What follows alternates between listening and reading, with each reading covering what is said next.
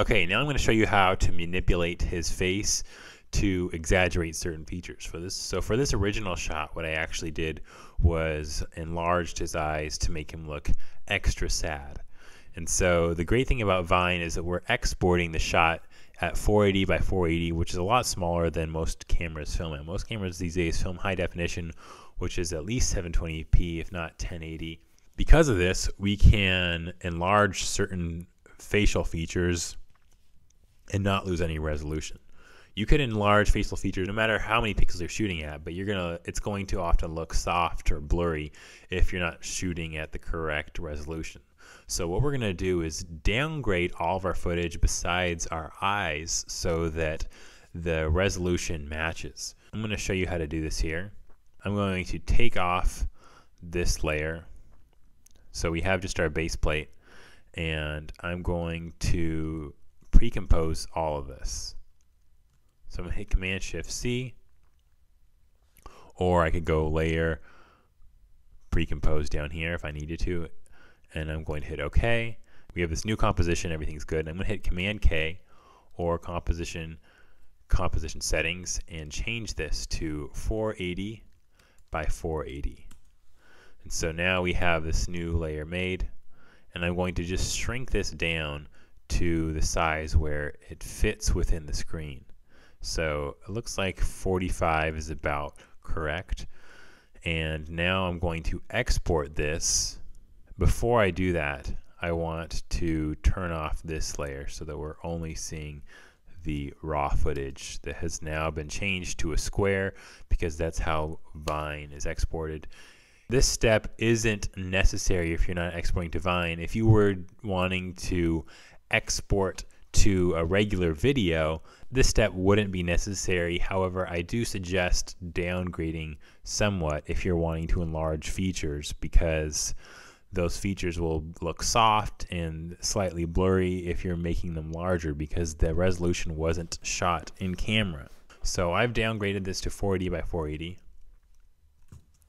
And now I'm going to export it. So I'm going to go Add to Render Queue and export this. I can leave it lossless.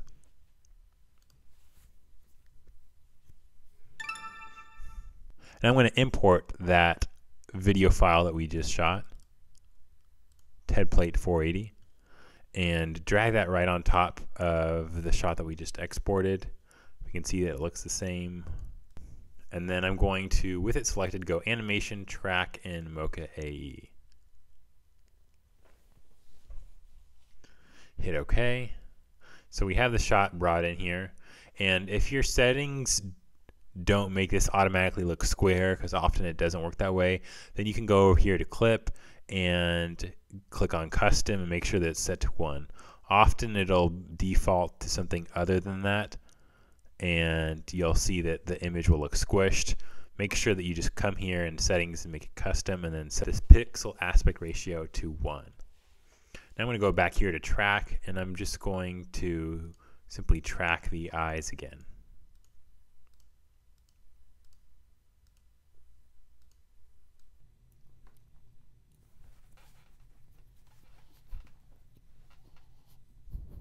Now I'm going to export the tracking data.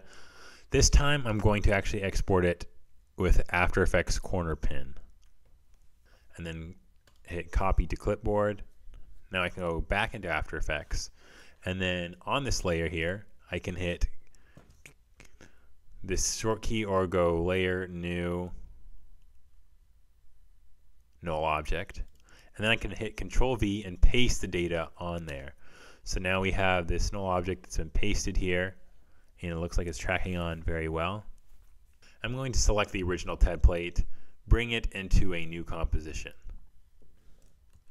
And I'm going to now also track this in Mocha. Hit OK. And now I'm going to track each eye separately. So I have a box around that, and now I have a box around this. And then I can track both of them.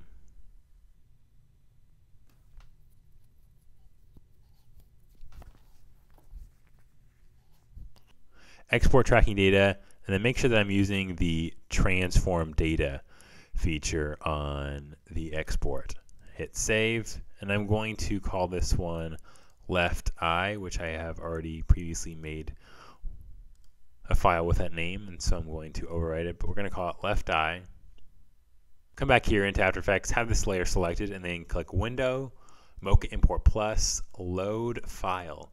Click on left eye text here, and then click on Stabilize. Hit Apply, and then we're going to eliminate movement completely. And then I hit OK, and if I play through this, I can see that it's been stabilized around that eye. Now there's a lot of jumping going around. We know that in real life the size of the eye doesn't change that much because Ted is pretty much still, the camera's not moving. So we can go through here and delete all of the scale keyframes so that it's only adjusting the rotation and position. And now if we zoom in on the eye, we can see that it's stabilized around the eye there, which is exactly what we want. So that looks good. And now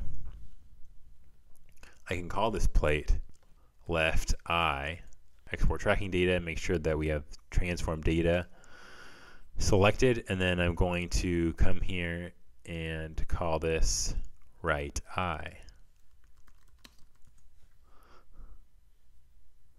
Come back here into After Effects, and I'm going to take this plate and create a new one, new composition, and then go back here, Mocha Import Plus, and load the right eye text. And then stabilize. Eliminate movement completely. And then again, click on S for scale and delete all of the scale property. If we zoom in on the eye, we can see that it's being stabilized to the eye so the eye isn't moving. Perfect. And then we can call this layer, this composition, right eye. Okay, now let's move back into our original shot here where we have Ted, and this layer is 480 by 480. And I can now take this left eye, drag it on top, and we can see it's much larger because this layer is still full HD. And now I'm going to take this layer and draw a nice mask around the eye. So I have that eye, and then I can now drag it on top of this eye here. And as you can see, it's huge in comparison. And I'm going to adjust it so that it's not covering up part of the nose. Move it around a little bit. Bada bing, bada boom. And then I'm going to sharpen it just a tad. So I'm going to go here and click sharpen. And bring this up to, let's try 25. Oh, 25. There we go. And you can see it just makes a slight difference bringing it out a little bit. So there we have that huge eye, and I'm going to hit M a couple times and just feather it in a bit. So that looks good there, and I'm going to repeat the same process for the other eye.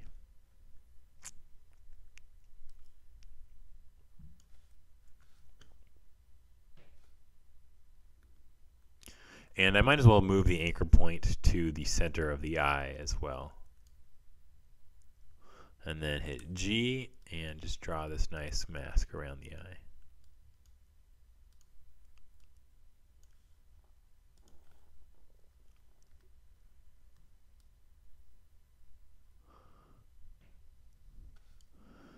And then hit M for mask a couple times and just feather it in a little bit.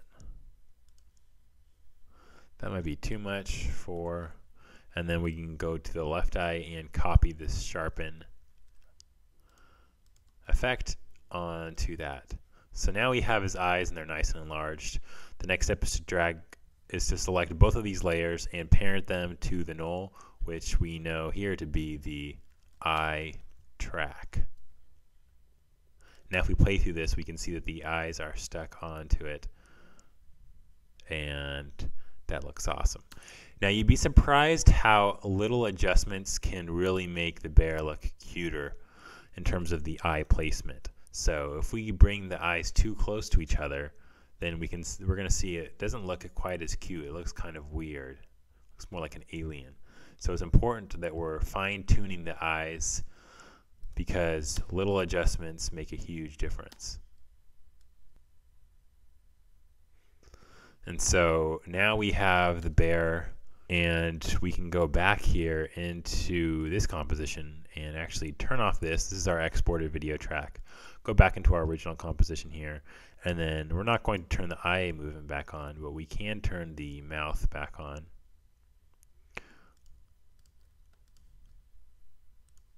And now we can see that he's animating his mouth again. And we could make his eyebrows animate as well. So I'm going to turn this back on. His eyes are going to come back in here, but we've added the bigger eyes on top in this layer, so it's going to work just fine. And now we can see that his eyebrows still animate in this layer. And then of course the next step would be to rotoscope out the hands here so that it looks like he's sitting in the chair by himself.